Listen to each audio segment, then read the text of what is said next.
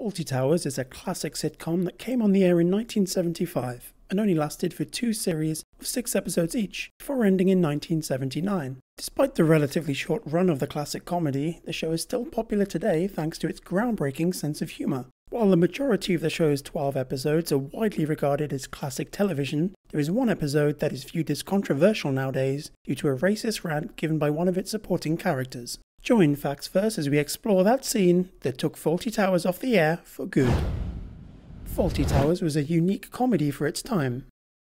Fawlty Towers began airing on the BBC in 1975, and it became a quick hit with audiences thanks to its groundbreaking sense of humour. The show can be seen as a precursor to the darker comedies of today, though that's not to say the show was depressing. Despite its dry sense of humour, the show remained likeable thanks to the charm of its cast. Leading the cast were John Cleese and Connie, who also created the series. They were husband and wife at the time. The show revolved around John Cleese's character of Basil Fawlty, who was a decidedly temperamental hotel owner. It ran for 1 series in 1975 and then another in 1979, totaling 2 series and 12 episodes. Before Fawlty Towers premiered, the BBC was sceptical of the show. They initially didn't think the audiences would appreciate the dry, dark humour. John Cleese was already well known for his work with his comedy troupe Monty Python. The comedy troupe's work up until that point could be seen as a precursor to Fawlty Towers, but the 1975 sitcom was attempting to bring that sense of humour to a wider audience. Beyond this, there was also a unique charm to the show that came entirely from John Cleese and his then wife. Despite the fact that John and Connie were not doing well in their marriage during the time that they were working on the show, they came together to make it special. John Cleese has claimed that he came up with the idea for his character on Fawlty Towers after meeting a hotel owner with a similar temperament during his travels with Monty Python. He then brought the idea home to his wife and they pitched it to the BBC. The programme ended up being picked up to run on BBC Two.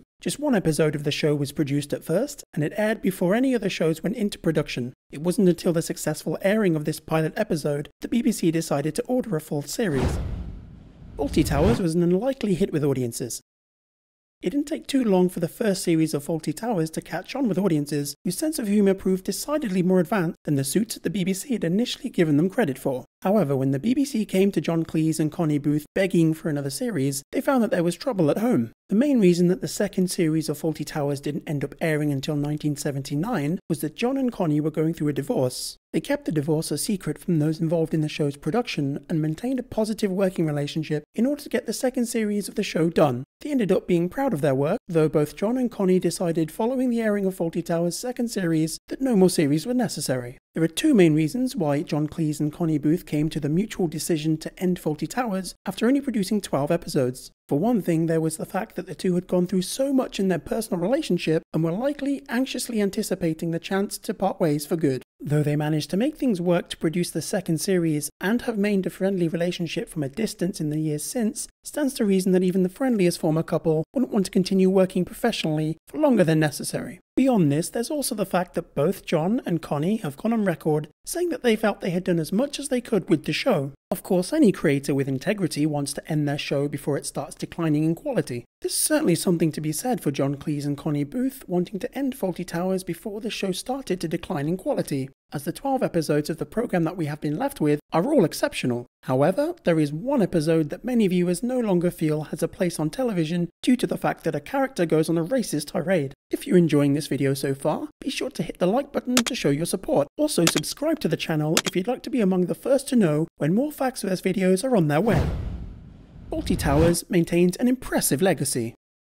The BBC has offered John Cleese and Connie no shortage of money in the decades since Fawlty Towers' 1979 ending to come back and expand on the show in some way, but the two have always refused. Despite this, numerous American adaptations of the show have been attempted. Each of these adaptations proved a miserable failure, as is the typical rule with remakes of the sort outside of The Office. The original 12 episodes of Fawlty Towers continue to reach new audiences today, and the legacy of the show transcends regional boundaries. Though the show is inarguably most beloved in its home of the United Kingdom, there are growing groups of fans all over the world. Fawlty Towers has persevered in a way that few other television programs from the time have, and a big part of this is the show's groundbreaking sense of humour. The dry, dark humour of Fawlty Towers can be seen as a precursor to such shows as Seinfeld, marking another example of the show's international influence. As a celebrity, John Cleese has only increased in notoriety in the years following the end of Fawlty Towers, with him becoming a film star in the 1980s, even outside of his work with Monty Python. In the 1990s, there was an idea for a made-for-television feature that would have brought John Cleese back to the world of Fawlty Towers. According to John Cleese himself, it would have involved the character of Basil Fawlty accidentally committing terrorism and getting locked in an Italian prison. Though John apparently signed off on the basic idea, he claims that this made-for-television feature never came to be for a variety of reasons. For one thing, he felt that the comedy of Fawlty Towers wouldn't work as a feature. For another thing, he claims he was busy with other projects.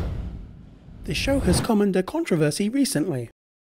Since John Cleese and Connie continue to refuse to make more Fawlty Towers, we're left with the 12 episodes that we have. However, it seems that the future of one of the 12 episodes of Fawlty Towers has become tenuous due to the fact that it features a racially insensitive tirade. For those who don't know, the episode that we're referring to is called The Germans, and it's part of Fawlty Towers' first series. The Germans first aired in 1975, and its humour was meant to be progressive. The scene in question showed the character of Major Gowan delivering a monologue in which he used the N-word several times in order to refer to members of a cricket team. Of course, the point of the scene wasn't to show that Major Gowan was right in using the racial slur. Instead, the humour was meant to come from the fact that Major Gowan was behind in the times. Still, the scene has ironically come to be considered behind in the times itself for its mere use of the word in any context. However, the network later decided that it needed to remove the scene entirely. There are other offensive moments from the episode that remain during the censored broadcasts, including a scene where the character of Basil Fawlty impersonates an officer of the Third Reich by engaging in the practice of goose-stepping. For the most part, The Germans remains a beloved episode of Fawlty Towers amongst fans. The episode is notable for spawning the catchphrase, "Don't mention the war," which some consider to be problematic in and of itself. Even at the time that Fawlty Towers first came on the air, the show pushed boundaries in regards to what was considered to be appropriate content for television. Though the show wasn't especially crude, it wasn't afraid to deal bluntly with social issues. In general, this attitude made the show a hit with the public. However, it's understandable that modern audiences have questioned such moments as Major Gowan's racist tirade. In his own defense, John Cleese continues to reiterate that he does not espouse the views that Major Gowan did during that controversial scene.